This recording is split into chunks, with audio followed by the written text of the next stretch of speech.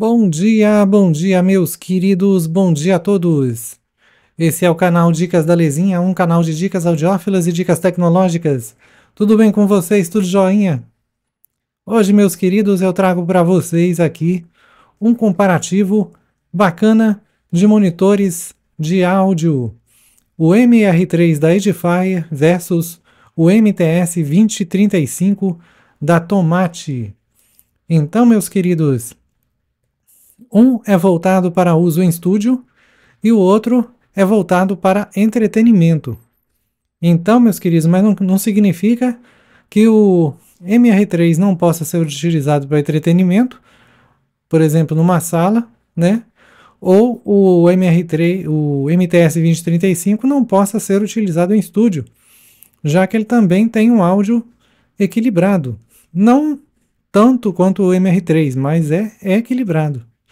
Então, meus queridos, eu fiz esse comparativo utilizando o Bluetooth, né? Eu gravei os testes pelo Bluetooth, que é mais prático, né? Porque eu tive que trazer as caixas aqui para próximo do microfone, porque infelizmente o canal ainda não dispõe de um celular que grava com qualidade, né, esse tipo de teste, né? Então, o dia que eu tiver um iPhone ou um Galaxy S25 Ultra, S24, aí é outra história. Aí eu vou poder gravar com mais, né, com ainda mais qualidade.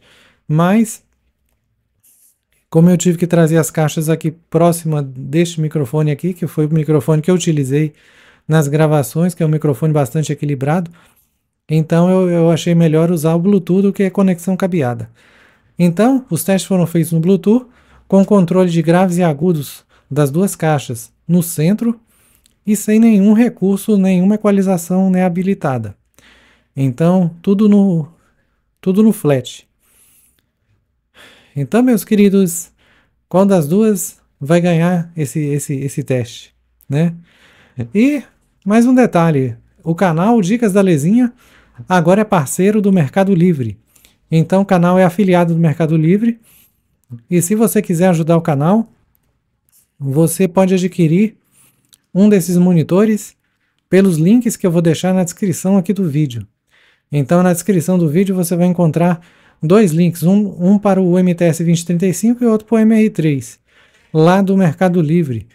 Comprando através deste link você ajuda o canal a estar trazendo mais produtos aqui para review, para vocês conhecerem, né? Para ajudarem vocês a escolherem os melhores equipamentos, né? Para vocês. Então ajude o canal adquirindo um desses dois monitores pelos links que estão na descrição do vídeo do Mercado Livre. Então, meus queridos, vamos para os testes? Vamos lá. Vamos, olha, eu só adianto uma coisa, realmente o MR3 ele tem mais qualidade, mas o MTS 2035 não faz feio não, viu? Ele não faz feio. Essas caixas que estão aqui atrás de mim agora não são só bonitinhas não, elas têm muita qualidade. E mais um detalhe, os testes foram feitos com os modos de áudio tanto do MR3 quanto do MTS 2035 no modo música. Então os testes foram feitos no modo música do MR3 e do MTS 2035. Então, meus queridos, que essas caixas elas têm 3 modos de áudio, cada uma tem 3 modos de áudio. O MR3 é modo monitor, modo música e o modo personalizado. E o MTS 2035 tem modo diálogo, modo música e modo filme. Então, os testes foram feitos com as caixas no modo música. Então, vamos lá. Vamos agora aos testes. Confira aí. MR3 versus MTS 2035.